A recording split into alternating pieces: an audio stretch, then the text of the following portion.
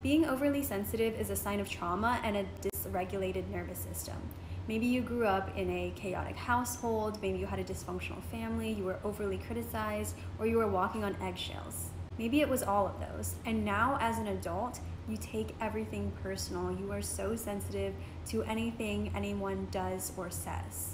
Now that child that grew up with dysfunctional patterns is now an adult with the same dysfunctional patterns. But it doesn't have to be like that forever. So typically the oversensitivity comes from childhood, and because we were kids, we were egocentric. We believed that everything that was happening around us somehow had to do with us and was our fault. And so we learned that when somebody was upset or when there was dysfunction in the house, we believed that it had to do with us. And so we thought that we could somehow control our outside environment by changing ourselves. Also, because our environment was so chaotic and we didn't know what was going to come up, something went wrong, it must have been our fault, and we internalized it.